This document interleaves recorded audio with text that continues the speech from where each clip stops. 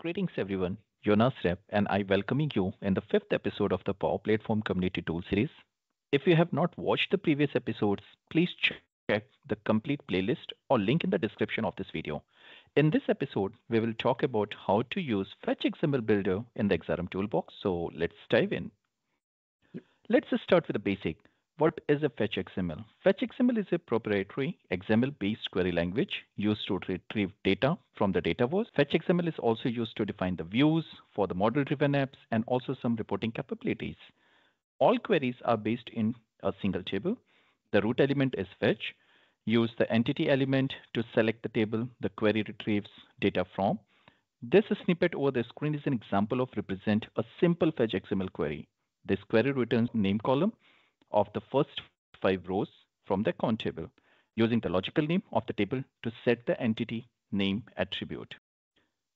FetchXML Builder is a powerful tool used to create and execute queries against Microsoft Dataverse, Power Apps, and the Dynamics 365.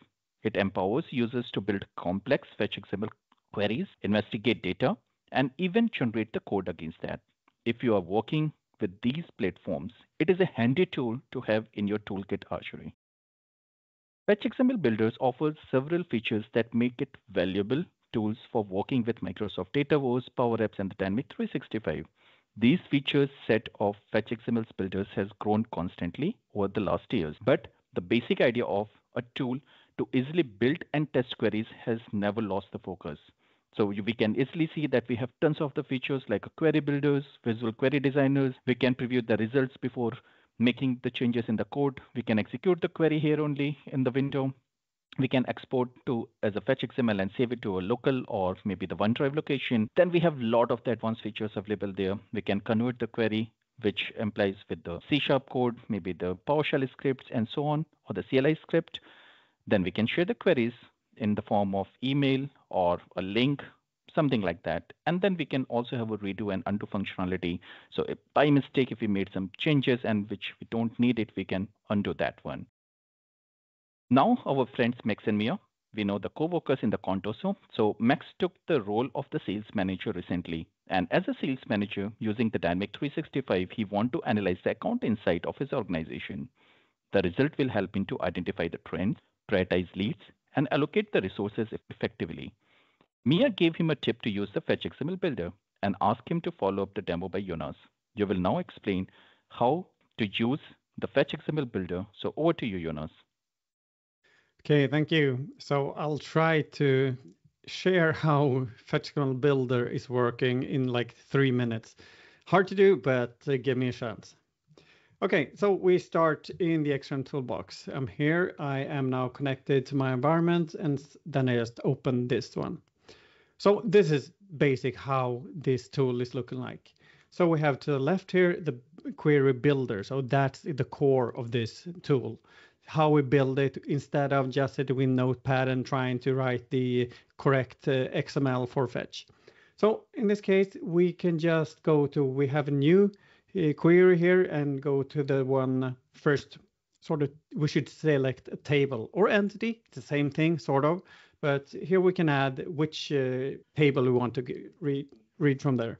And we can just do a drop down and see there are, well, there are like hundreds or thousands of different tables and so on, but we can search for it. So I can search for, these are all that's starting with my environment, my solution.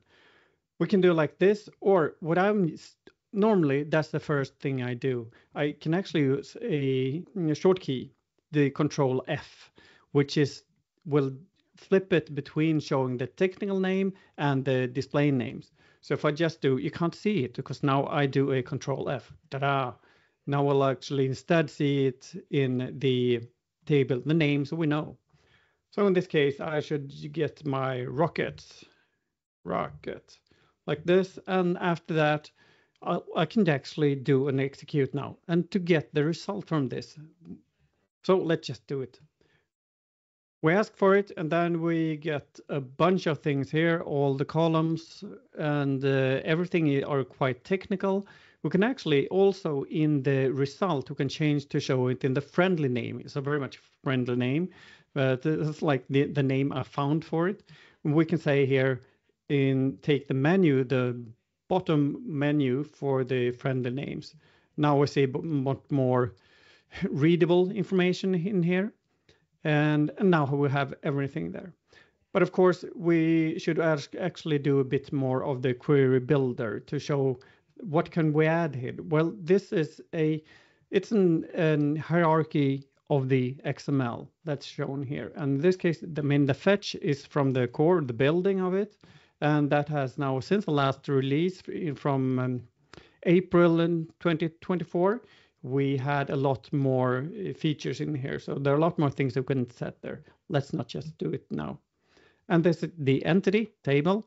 And then after that, we can add, okay, let me select which attribute, which column, which field I want to return.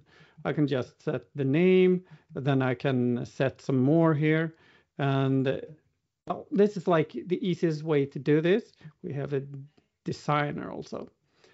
If I, now we see the result is now in dim. It's we can hardly see what is in there because we have changed the query since last time we actually retrieved the results.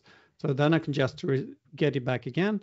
Then I see the name of the rockets and the name of the designers. And what we can do now is we can double click on a record in the result there. So I just double click and then it will open the actual record in Dynamics or the Power Platform. So there's the Falcon 999 and so on. And the other way is that there are some columns here that have the underlined. That is because it's a related entity. And so this will open the designer is actually a contact. So if I open Elon, we have to double click on that one. Then I get the contact instead of the rocket.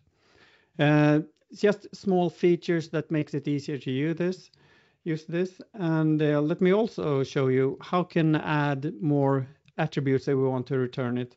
We can add the select attributes, then I can see all of them here. I can say, okay, show me everything that's only on forms and select all of those. Or I can, okay, show everyone. And then I can say, well, I like my last name, which is the prefix. And I can say, choose all of those. And now I will get those columns in the result. This is just a very small sort of look at how to create these queries. What it is creating, it was actually creating FetchXML, which is an XML file. So we can go to the view here and just select FetchXML so we can see what it is.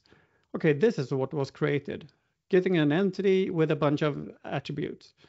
And so it's very easy to find how do we actually create the queries from the query builder with a UI, but we still get the actual FetchXML. And from here, you can use that to convert it to code or to just copy paste into Power BI or however you may want to use it. Also, I just want to show you what you can do with this. I've created a query, very simple query, but I can save it. I can save it to a file, which is just a file on your disk, which is a text file and with the XML. We can also say save to a view. Then I need to set it should be a system view or personal view. And then I can also set the name and so on. And if we should also include the actual layout of the result also. So in that case, we can add creating our environments through using the FetchXML Builder. Can of course also open views, open the file and so on. And one small feature that's the best thing for me is I have the repository, which is that when I can just easily, hey, this is a good query. I want to be able to find it next time I go back to this environment or when the next time I'm running the XrmToolBox, then I can just say, well, save this query. That was, and I can say my rockets.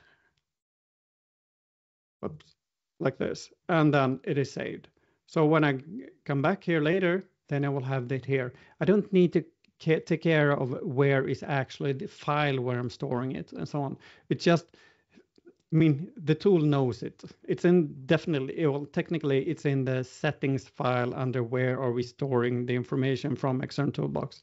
But now I can just get back to this one, my rockets. I did another one, another query, and I can run this one, and then I can just go to find another one and so on. So that makes it a lot easier to do it. And you actually also share it, not only to me, but to other people. This is kind of fringe feature, but I think it's good to have here. We can say that, okay, show me as a URL or a HTML or a Markdown. So we can use it in different ways. And to let it know if we should actually include the actual environment I was using here, which connection. So we can do this. We can test run it. This requires that you have enabled I said during the settings for the XrmToolBox, it had to be open to actually take responsibility for this. Again, there's a lot of buttons you see here in the menu and so on. And well, you just have to go and go test and see how it works. And there are actually some important settings. There are a lot of settings that we can do. And from here, we can also see, here is the Control F that I was talking about in the beginning. This is, should we do it in friendly names or not, and so on. A lot of more things to do here.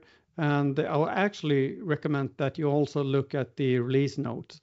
For every release, I'm trying to document. I'm not best at documenting, but I have everything in here, and you should look at when we see something new is coming, just go there and see what's happening. And finally, I'll just go to if there's something you feel is wrong, isn't working as it should, or if you have got new ideas of what should you more create, what should you actually do, well, then we can give feedback for it here, right here. Feedback for the XrmToolBox. You can do it for the XrmToolBox as well, but that's in general way. This is for the tool I'm currently in. So if I do this, then I can just add a title and add what you'd like to have, what we should improve, and so on. So I guess that is, I mean, I could be talking about this for hours and hours, but I think that's enough for right now. Thank you so much again, Jonas, for the wonderful demo. So I would request to audience that please subscribe to the channel, like and share the videos within the community. Also provide your feedback, which is really important in the comment section, that what episode you want to cover next. Till that, have a great time and happy learning. Thank you so much again. Take care.